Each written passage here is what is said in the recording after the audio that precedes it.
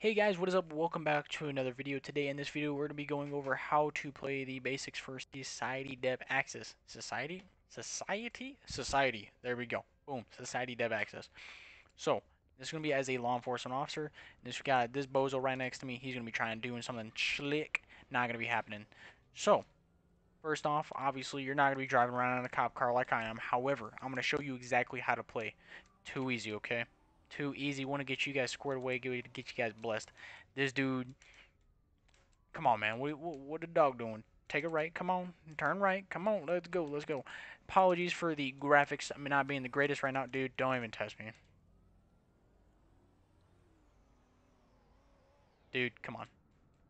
Stop being a bozo. I'll blast you to another planet. Okay, so we're gonna kind of go over the basics here real quick, okay?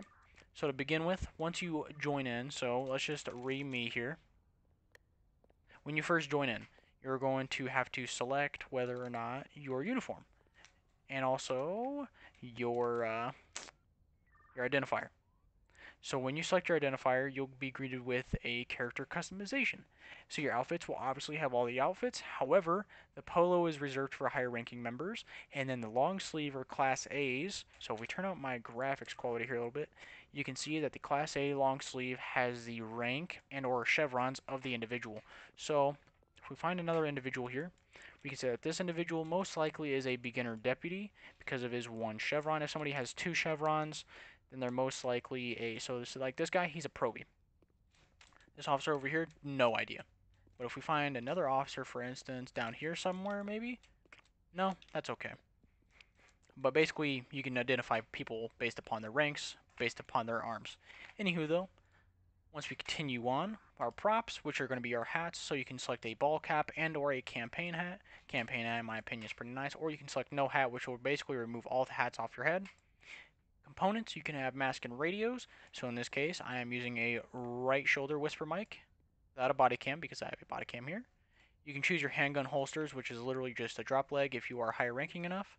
Click back on this one. And then belts, you can select a light or a heavy. And then finally, we have your undershirts and vests, which I'm currently rocking a lightweight, but you can rock a light, heavy, or medium, or just a PC, which I personally just rock a PC. So, now that you've selected your gear format, you will see that both of these should be green check marks, which is literally a uniform and a belt. Once you get those two, you are basically set and good to go start role playing. However, before you start role playing, you want to 100% walk over to the armorer here and grab some of your tools. So, non-lethal is going to be your stop sticks as well as your taser. If you look inside of your inventory, it will show you, which is stop sticks right there. Lethal weapons, if you are a senior deputy plus, basically a level 7 plus, you can get the HK416, and here soon you'll be able to get a AR-15 with a 3-round burst if you are at least at level 2, basically a deputy. But as of right now, for most people, you can just get an AR-15 or a Glock, which you already spawn with the Glock. And then finally, for the miscellaneous, you can get a flashlight, which most people already spawn with it. Your handcuffs roleplay tool, which is primarily used for detaining individuals. It is not required to roleplay, or not required to play the game. However, though, it is a nice roleplay tool, especially if you have an individual that will roleplay with you. Next, we have the LiDAR gun, which is literally, as it says, instead of you pulling, using your radar, which is literally your in-vehicle radar, you can use a LiDAR gun, which you could be standing outside of your vehicle with it. Next is your medical kit. Definitely highly recommend getting one for your person and then one on your vehicle. And then next you have your tablet. There are many colors that you can select, so I personally usually go for black or white. This time I'll go for a white tablet. Now that I've got all the tools required for my roleplay on how I like to roleplay, I'm good to go and set out the door. But for this purpose, since we are doing a tutorial, we're going to be showing you guys around the building here real quick. So, first off, we're going to have the main lobby. The main lobby is where all your civilians come. These two blue circles is where they can pay off their bounties. So, literally, just don't arrest people while they're paying off their bounties. And also, if you do, it is a jailable offense. And basically, that's just an admin coming in and jailing you for 600 seconds or 10 minutes, I believe. Next, we have our ATM here. One of two ATMs at the police station, I believe. This ATM can be used for purchasing vehicles or for people that need to pay off their bounty. We have the briefing room for role plays if you are in a private server or if people are just really doing an awesome job. Next, we have our prisoners or our booking and transporting. All you do is come down here and you can see anybody that's in the cells typically. It looks like we don't have any confinees in here, so that's okay. But if you did have somebody, you would come down to this, what is it, corporal, I believe? Or it is a deputy third class. I believe he's a corporal. Yeah, I think he's a corporal because he has the 2 chevrons plus that. So you'll come up to him and then you'll just press K if you have somebody cuffed. Looks like we got a lot of radio chatter going on here. They got 1080 or 1080, I don't know. And then finally we have the interview room, which right here you can just watch people. And then here, pardon me, this is the interview room and this is the viewing area. This is kind of just dead space back here. So now that we've given you the grand tour of the entire building, let's show you exactly how to spawn a car. So you just want to walk outside of the building here, and depending on your team, if you are LSPD or the sheriff's office, you'll come up to your blue circle and you'll press E. Next, you have a couple options, and obviously there's going to be increasing over time. However, for right now, you have the 2018 FPIU, the Slick Top FPIS, you have the 2013 FPIU, the 2016 Dodge Charger, the 2020 FPIU as well, which is super slick. It's appearing to be a little bit glitched at the moment for the spacing. And then finally the 2017 FPIS. Personally, I like to rock the sedan. However, for today's purposes, we're going to be rocking the Charger along with my... Which vehicle had it? The 2018, here we go. I'm going to be rocking the Memorial Day livery on the 2018. It does appear that somebody's trying to shoot at me and absolutely obliterate me. That is perfectly fine. It's just an officer. Looks like we got a person here kind of just chilling out. Let's go, Buster. Oh, we got a little bit of a cluster going on. That is okay. There we go. We are out of it. Now, once we are out of here, we can get to a safe space, which is probably just right here, to be honest with you. This dude's being a bozo. So, our vehicle, okay? Some of the basic functions for the vehicle. Start off with, for your mobile users, you'll have your pedals and you'll have your buttons. Right now, you are not able to turn on your headlights and turn on your police lights. However, that is going to be coming in some future updates here very soon.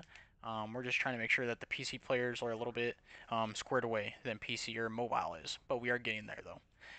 So for you mobile users, you are able to use these. This is more of a feature to drag it around for mobile users. And then also, if you press N as in November on your keyboard or your mouse in the future, you'll be able to open up the CAD. The CAD does fade away if you do basically hover out of it, and you can also drag it around. We have the dashboard, and then database, and in the future for personal RPs, and also for whitelisted servers, there's going to be more buttons such as reports. Next, we're going to have our username search as well as our vehicle plate search, which, for example, if you search in myself, you can see myself here pop up, and you can see all the arrest reports I've had. Right now, there's the only arrest reports button, and not, so there's supposed to be citations as well as reports that I've just had on myself. But next, for the vehicle, we have our fuel gauge, which is literally just right here. A typical fuel gauge will last you for about 30 minutes of playtime. If you are driving a sports car, it's going to be usually about 15 to 20 minutes. And if you're driving consistently all the time, dang, dang, dang, dang, dang, it's going to go down a little bit faster. But if you're sitting idle, you will not really lose gas. Next, you're going to have your speed. So if you're not an American, and you read kilometers an hour, you can easily select it here, and it will instantly change to kilometers an hour. However, the automatic, because our game takes place in America, technically, and we just had a duress go off. That means somebody's in duress, and hopefully they'll send out a location. 345, we need units fired behind Grove. Let's respond to that real quick.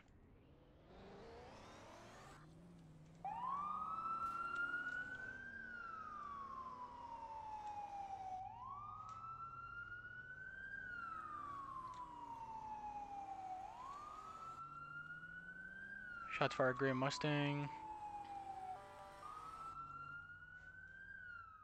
Behind Grove.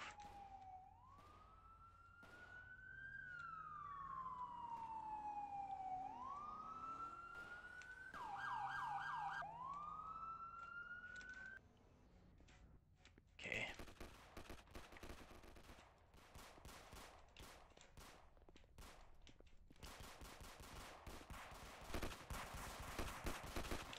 I hope this is not a cop.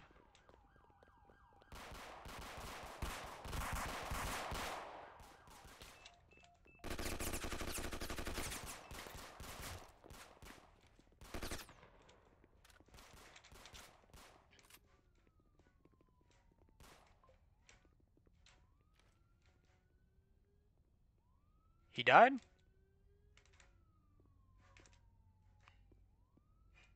Sheesh.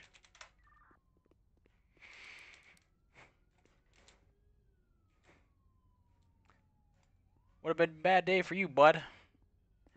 Darling, I'll let you take care of this. Actually, this is a really good time for me to roleplay. So I'm gonna handcuff him if you wouldn't mind just releasing him real quick. Because I'm actually recording still. But of course, I'm like, if we're gonna just ban him afterwards. But, so, when you come in contact with an individual, so for you new officers that are on scene here, okay? Um, when you are handcuffing an individual, you can search them using the keybind L, and literally this is just being able to confiscate their weapons. So, upon confiscating their weapons, you can also, does he have a vehicle? He does have a vehicle. However, you do not need the handcuffs tool to actually handcuff somebody. However, if you do click on the back, it will apply the handcuffs, and if you release them, they'll be handcuffed forever.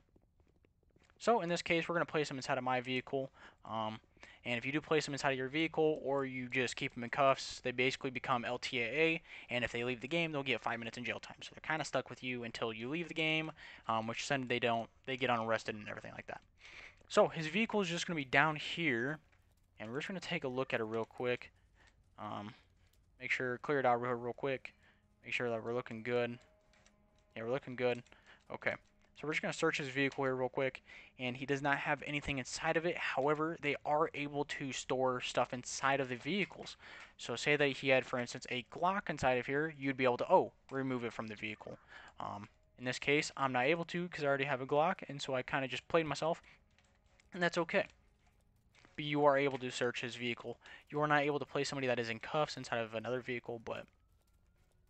So, a lot of people don't know that. You can search the player and you can search their vehicle that they own, but they must be in handcuffs, okay? So, we're going to head down to the police station now, and we are going to arrest this individual for attempted murder, or actually not even attempted, he did murder. So, let's just head on down here real quick. Oh, bop.